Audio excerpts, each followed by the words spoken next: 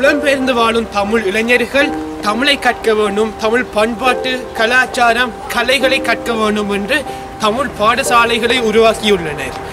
இந்த பாடசாலைகளில் அன்னை பூபதி தமிழ் கலைக்கூடம் ஒன்றாகும். ஆனால் அன்னை பூபதி யார்?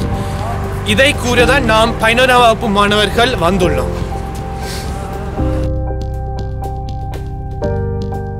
தாயே பூபதி, உன் வருகையால் தாய் தமிழில் உயர்ந்துட்டோம். மட்டு நகரில் எமக்காக உயிர் நீத்தோம். நோர்வே நகரில் தமிழ் பள்ளியாக எழுந்துட்டோம். எம் இனம் வாடி மொழி வாழ நோர்வே நகரில் தமிழ் பள்ளியாக தோன்றியவர். படிப்பில் விளையாட்டில் வளம் பெற வடிவில் அன்னையாக தோன்றியவர். அன்னை பூபதி எனப்படுபவர் யார்? இவர்தான் அன்னை பூபதி. அன்னை பூபதி கிரான் எனப்படும் மட்டக்களப்பில் உள்ள ஒரு ஊரில் 3ஆம் தேதி கார்த்திகை மாதம் 1932 பிறந்தார். ஈழப்போரானது கல்வி, வேலைவாய்ப்பு மற்றும் பொருளாதார அபிவிருத்தி திட்டங்களில் எமது தமிழர்களை புறக்கணிக்கப்பட்டதால் ஏற்பட்டது. அதாவது சிங்கள மக்களுக்கும் தமிழ் மக்களுக்கும் சம உரிமை கொடுக்கப்படவில்லை. எமது ஈழத் திருநாட்டில் அமைதி பேண வேண்டும் என்னும் நோக்கத்துடன் 1980ஆம் ஆண்டுகளில் இந்திய பிரதமரான ராஜீவ் காந்தியின் தலைமையில் அமைதி படைகள் எமது நாட்டில் உள்ளேறின. ஆனால் இப்படைகள் செய்த கொடூரங்களோ கொஞ்ச நஞ்சம் அல்ல. தமிழர்களின் அவலக்குரல்களை கேட்டு எழுந்தவதான் எமது தாய்க்குல தேவி அன்னை பூபதி. இவர்கள் தமது கோரிக்கைகளை முன்வைத்து 1988ஆம் ஆண்டு பங்குனி மாசம் 19ஆம் தேதி மட்டக்களப்பு மாமாங்க பிள்ளையார் கோயில் முன் தனது உண்ணாவிரதத்தை ஆரம்பித்தார். இவர்களது இரு கோரிக்கைகள் உடனடியாக யுத்த நிறுத்தத்தை அமல்படுத்த வேண்டும் என்றும் விடுதலை புலிகளுடன் பேச்சுவார்த்தைகளை நடாத்தி ஒரு தீர்வு காண வேண்டும் என்றும். ஆனால் இவர்களது கோரிக்கைகளோ நிறைவேற்றப்படவில்லை. இதனால் இவர்கள் எமது ஈழத் திருநாட்டிற்காக தனது உயிரையே நீத்த எமது தாய்க்குல தேவி அன்னை பூபதி அம்மா இலங்கை இந்திய ராணுவ நடவடிக்கைகளுக்கும் மற்றும் மனித உரிமை மீறல்களுக்கும் எதிராக குரல் கொடுத்து வந்தார். அத்துடன் மாற்றணி காட்டும் மிராண்டி தன்மையான படுகொலைகளில் இருந்தும் வெறியாட்டத்திலிருந்தும் தமிழ் மக்களை காப்பாற்றவும், திலீபன் சாகாவிட்டு இந்தியாவை நியாயம் கேட்கவும் சாகும் வரை உண்ணா நோன்பினை மேற்கொண்டார். போரை நிறுத்தி சமாதான பேச்சுவார்த்தையில் ஈடுபட வேண்டும் என்று 19ஆம் தேதி பங்குனி மாதம் 1988 தனது உண்ணா நோன்பினை ஆரம்பித்தார்.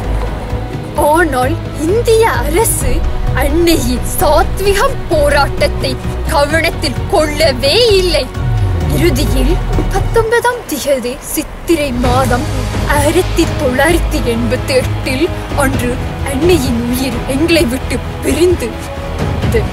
ஆனால் இப்பொழுது பார்த்தீர்களா, அம்மாவின் நினைவு எல்லா உள்ளங்களிலும் விதைத்திருக்குள்ளது. அன்னை எமது சுதந்திர வாழ்விற்காக தன் வாழ்க்கையை ஈகையாக்கிய அன்னையின் தியாகம் நாட்டு பட்டாளர் தினம் என்று தமிழீழ தேசிய தலைமையில் பிரகடனப்படுத்தப்பட்டுள்ளது.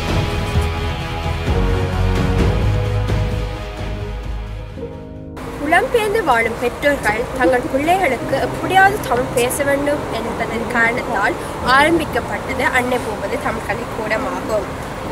25 வருடங்களுக்கு முன் 22 மாணவர்களுடன் ஆரம்பிக்கப்பட்டது. ஆனால் இன்று 1000க்கும் மேற்பட்ட மாணவர்களுக்கு ஆலமரம் போல் கல்வி தரும் ஒரு நிறுவனமாக மாறியுள்ளது. மாணவர்களின் தொகை அதிகரிப்பதால் வளாகங்களின் தொகையும் அதிகரித்து செல்கின்றன. நோர்வில் மட்டும் 15 வளாகங்கள் உள்ளன. தமிழ் மொழி பாடத்துடன் மிருதங்கம், சங்கீதம், பரதநாட்டியம் போன்ற பல கலைப்பாடங்களும் கற்பிக்கின்றார்கள். அத்துடன் மாணவர்களின் திறன்களை வளர்க்கும் முகமாக கற்றல் போட்டி, ஓவிய போட்டி, உருப்பெழுத்து போட்டி, பேச்சு போட்டி போன்ற கல்வி போட்டிகளையும் வைக்கின்றார்கள். அதைத் தொடர்ந்து மாணவர்களாகிய எங்களுடைய திறமையை காட்டுவதற்காக பொங்கல் விழா, நத்தார் விழா, ஆண்டு விழா போன்ற பல விழாக்களை நடத்தி தமிழர்களுடைய பண்பாடு, கலை, கலாச்சாரம், நாகரிகத்தை பேணி வருகிறோம். எனது பெயர் எழில். நான் 10 வருஷமா தமிழ் பள்ளியெல்லாம் படிச்சிருக்கிறேன். தமிழ் பள்ளியில் நான் நிறைய அறிவு வளர்த்திருக்கிறேன். வாழ்கை அன்னை பூபதி. வணக்கம், எனது பேர் நிவேதன். நான் 11 வருஷமாக அன்னை பூபதி தமிழ் கலைக்கூடத்தில் படித்துக் கொண்டிருக்கிறேன். அன்னை பூபதி தமிழ் கலைக்கூடம் ஒரு அருமையான பாடசாலை.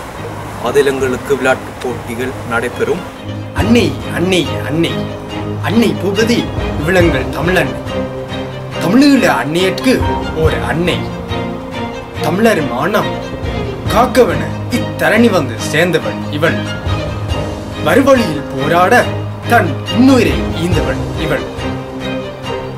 மட்டுநகர் பெற்றெடுத்த மாமன் இவள். மங்காத திறமைகளை சொல்லிட வார்த்தை இல்லை. 31 நாட்கள் உண்ணாநிலை முத்துநிலை பெற்றார் சித்திரை 19. எத்திக்கும் இவள் புகழ் பரவ இத்திங்கள் தொழுவோம் நாம் இவள் நினைவுகளை. 11ஆம் வகுப்பு சார்பாக நன்றி, வணக்கம்.